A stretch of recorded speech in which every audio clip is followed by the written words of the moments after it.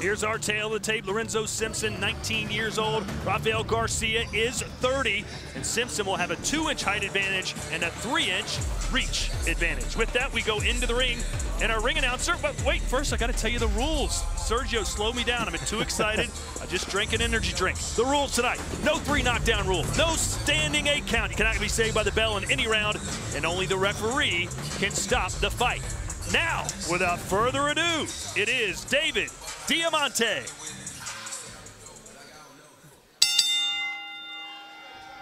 Ladies and gentlemen, good evening and welcome to the MGM National Harbor here in Prince George's County, Oxon Hill, Maryland, USA, for a big night of boxing action. And it's all being brought to you courtesy of Mr. Eddie Hearn of Matchroom Boxing USA in association with Devin Haney Promotions. We're sponsored by JD Sports. We're live on Dazn and Sky Sports, and all bouts tonight are sanctioned under the auspices of the Maryland State Athletic Commission. The chairman is David J. Norman. The executive director is Patrick Piniella. Introducing your 3 judges scoring our first contest from ringside: John Gradowski, Larry Hazard Jr., and Ron McNair. And at the sound of the bell, your third man in the ring, referee Harvey Dock.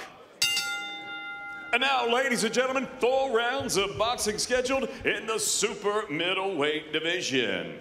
Introducing first, fighting out of the red corner, standing with his trainer and father, Daniel Garcia. He wears the green and gold. He scaled 169.6 pounds. His professional record, 9 wins, 2 defeats. He has 6 wins coming by way of knockout. Fighting out of Tucson, Arizona, please welcome Rafael El Loco Garcia.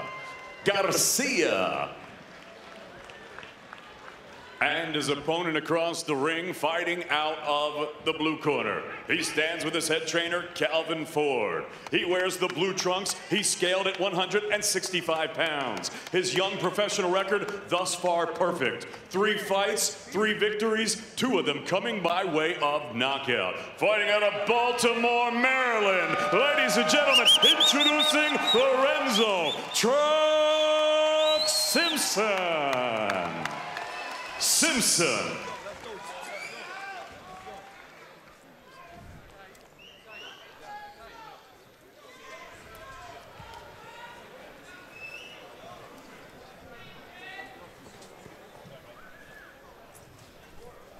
Okay, boxers, the trunks are good. Anything below this will be a low blow. But right now, the trunks are good. Guys, we went over the instructions earlier. Obey my commands at all times. Protect yourself at all times. Touch gloves. Good luck. What a moment this is for Lorenzo Simpson from nearby Baltimore, Maryland. You heard the ovation he got, just 19 years old, a 6-time national silver gloves and 2017 U.S. National Junior Champion. Taking on Rafael Garcia, who's never been down as a pro, the 30-year-old nicknamed El Loco. Here we go. We are off and running from Oxon Hill, Maryland. This one's scheduled for 4 rounds. Simpson in the green and blue, El Loco in the green and gold.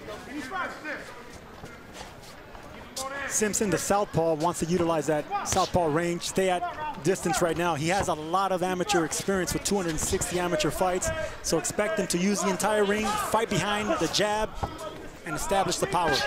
Nice body shot with the left hand there for Simpson. A lot expected out of this young man. And growing up in Baltimore, he didn't know what his life would turn into. Said he was around violence all the time, heard gunshots almost on a daily basis. And there's a big shot from Simpson with the left hand. I love what I'm seeing so far. Simpson staying at bay, at distance, knows how to step back and use the southpaw angles. Whoa. Uppercut followed by a right hand. But I tell you what, Garcia has come to fight.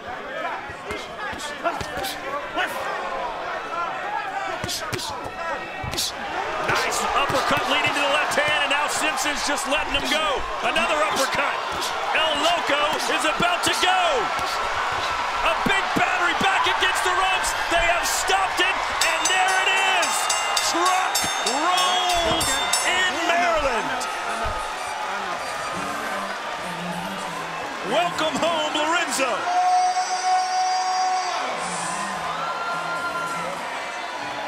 That was an impressive stoppage right there, Todd. I mean, look, a kid with 3 fights, that was exciting. He threw every punch in the book. He was in there versus a very tough man. They call it Loco, but the man they call the truck just ran over Garcia.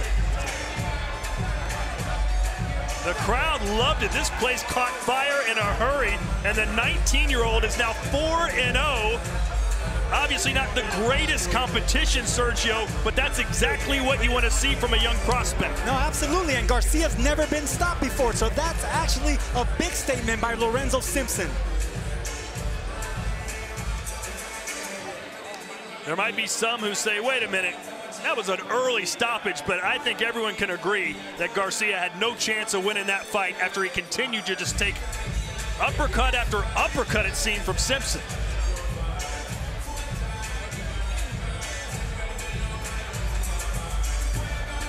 Lorenzo Simpson did tell us that he's used to running through people. As a matter of fact, that's why they call him the truck. And he just ran over Garcia there. I don't think Garcia stood a chance, and they made the right call.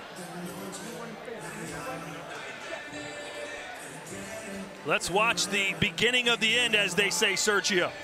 I mean, he threw punches from everywhere. I say it all the time, a southpaw that knows how to throw a right hook is a very dangerous fighter right there. But it was the left uppercut followed by the right hook, and the kitchen sink came after that. But yes, very impressive on Lorenzo Simpson's part. I counted 4 uppercuts in that exchange. You don't see uppercuts thrown with flurries like that too often. No, not at all, because it's a dangerous punch to throw. But when you're that confident and that skilled like Simpson is, I mean, that's just very impressive. We make it official now, and David Diamante. Ladies and gentlemen, referee Harvey Duck calls a halt to this contest. The official time of the stoppage, 1 minute and 19 seconds of round number 1. Your winner by TKO, he's still undefeated from Baltimore, Maryland, Lorenzo Truck Simpson.